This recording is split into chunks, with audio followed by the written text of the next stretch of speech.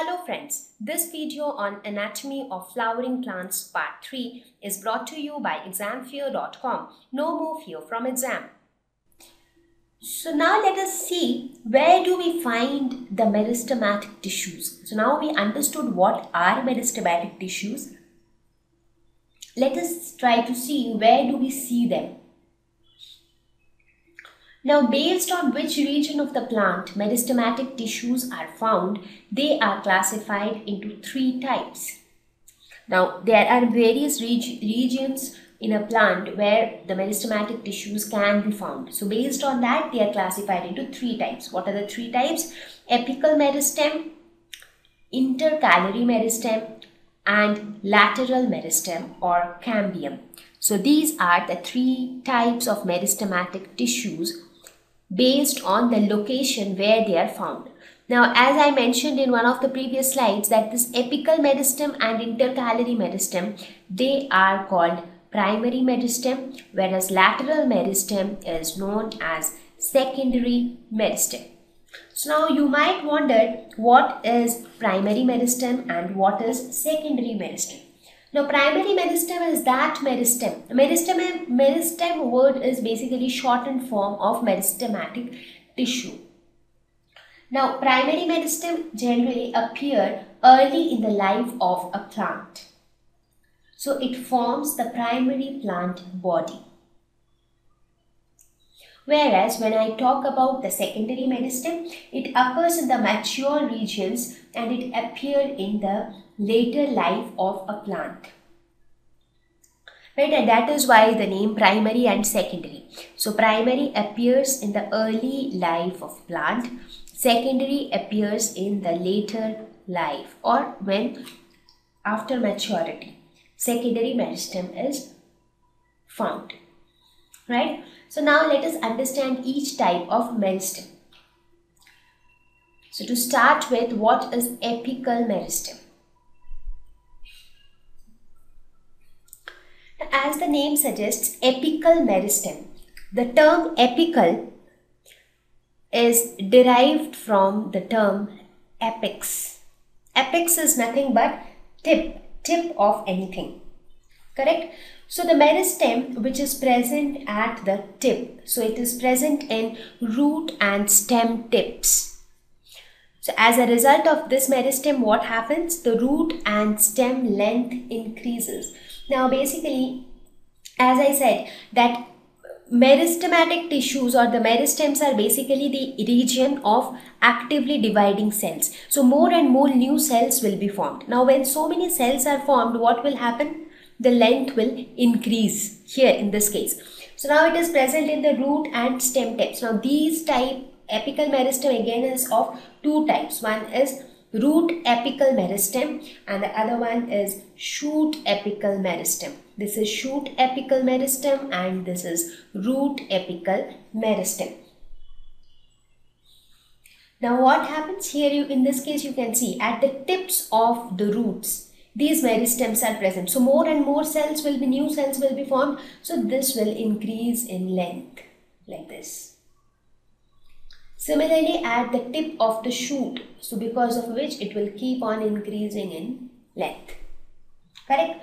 Now it so happens that in case of shoot apical meristem, the stem length keep on increasing, but there are some cells which are left out.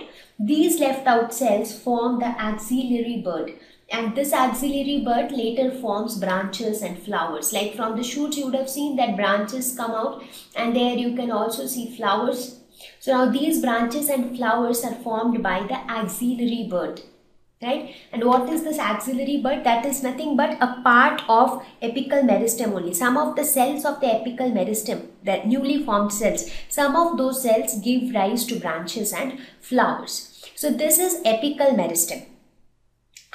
So next is intercalary meristem.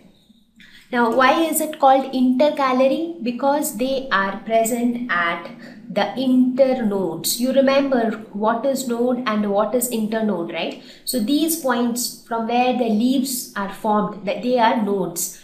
Whereas this region between two nodes is known as internodes. So basically this is node, this portion is internode, again this is node. Correct? So these meristem are present in the internodes, that is the A region between two consecutive nodes. So they are present at the base of leaves and internodes of twigs. So leaf base as well as internodes of twigs. Now stem regions between the places at which leaves attached. So basically this portion. So that is why they are called intercalary meristem, because even that every portion has to grow, right? So whichever portion we want to grow, we basically want new cells to be formed there. So how do the new cells form? They are formed by the meristematic tissue.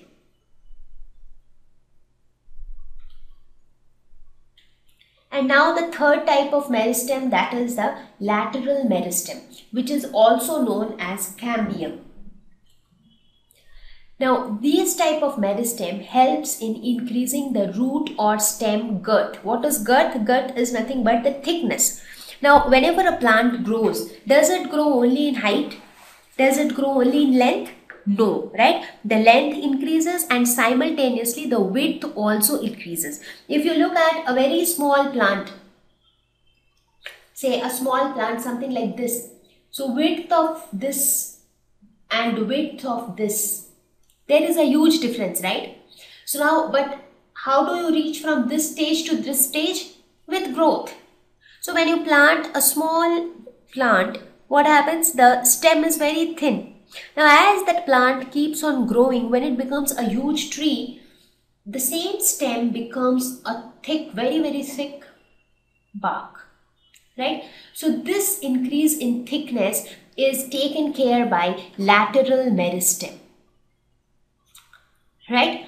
Now this lateral meristem again is of two types, vascular cambium and cork cambium. So cork cambium is nothing but bark. So that is a non-scientific term which is used for cork cambium, that is the bark of the tree. When I say vascular cambium, in vascular cambium we will talk about xylem, phloem, we will talk about the vascular bundles there. So let's not talk about that right away, because we will be talking about it in very much detail, because there are a lot of things to understand when we talk about vascular cambium and cork cambium. So for now you got a fair idea that what are meristematic tissue? Tissues which actively divide. Why do they divide? Because of their characteristics, that is they have small cells, they have thin cell walls, they have dense cytoplasm, large nuclei, no vacuole. So all these properties support them to divide actively and to produce many new cells. Now talking about the types of meristematic tissues, they are of two types. Primary meristematic tissue and secondary. So primary meristems are those which are present in the early life of a plant. Secondary are those which comes later in the life of a plant, that is after maturity. Now in primary meristem again we have two types, apical meristem and intercalary. Apical meristem are responsible for increase in length of the plant. Now one more thing to be noted here is, just now I spoke about apical meristem, right? Now have you ever observed one thing at your house, that if you uproot, suppose you have a plant in a pot, you uproot that plant, so take it out completely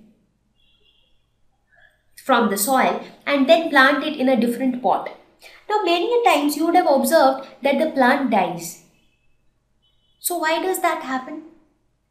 That's because sometimes during uprooting that plant, you are not able to uproot it completely along with its root tips. So what happens is, if the root tip is not carried with it to the new pot, in that case you are basically missing out the root apical meristem. And if the root apical meristem is missing, your root will not increase in length. And if the root is not increasing in length, the grip of the plant on the new pot will not be that great, and as a result the plant dies in some time. So whenever you uproot a plant, make sure that the root tips are intact, because root tips are the places where the root apical meristem lies. Similarly, make sure that the shoot tip is fine, because there again you have the shoot apical meristem, and these apical meristem helps in increasing the length of the plant. right? Okay, so with this discussion on meristematic tissues, I think we can now talk about permanent tissues. Now before that, I just forgot to show you this slide on vascular cambium and cork cambium. I was talking about cork cambium, that is the bark.